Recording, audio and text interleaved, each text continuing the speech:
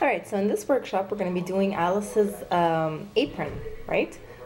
Hear me, Sasha, I'm pronouncing it correctly. Apron. Anyway, so for this you're actually going to need a white tablecloth, and try to find one that is as less textured as possible, so it really gives you like a nice image of the apron. Now also what you're going to need is, let's see, a ruler, a pencil, and as well as a white ribbon. Okay?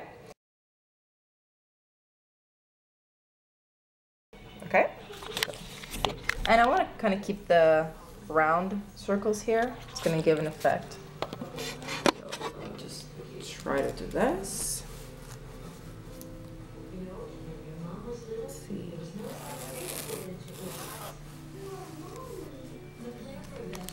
There we go. Most of my projects are I'm actually inventing them as I film.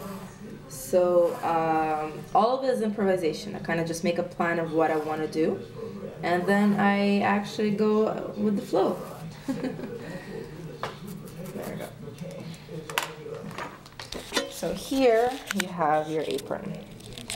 This line is about 11 inches. So plus 3 on each side, that's 17 from one side to the other, right?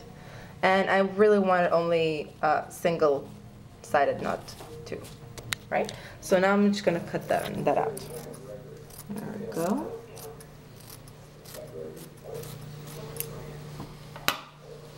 So this is what you're supposed to get, okay? So now what we're gonna do, we're gonna actually take this part and score it this way, because through here, again, we're gonna pass a ribbon. And these sides, I will still score them and sew over them, just so you don't have the uneven ends. This part you can leave it, but do the same thing on this side. All right, okay. So now that you've done your scores, basically, this you have to make sure that it's thick enough to pass your ribbon through. Mine is about 2.5 inches, right? So I'm gonna actually sew it at 3 inches. This way, I'm sure to have enough space. Listen, I would really suggest to start with the sides.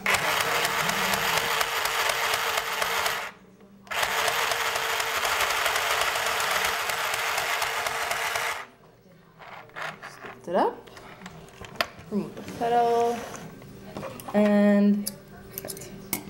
There you go. So you have your first part done, basically. Now you have to do the second part, and then the top.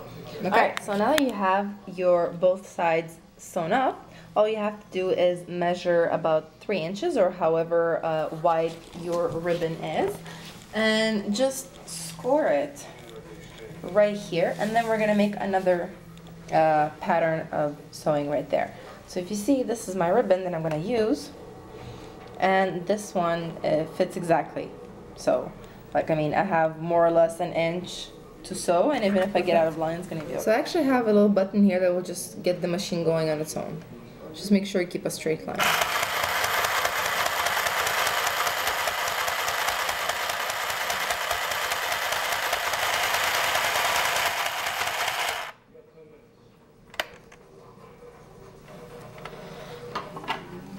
There we go. And you have your apron. Your ribbon. So, and just pass it through.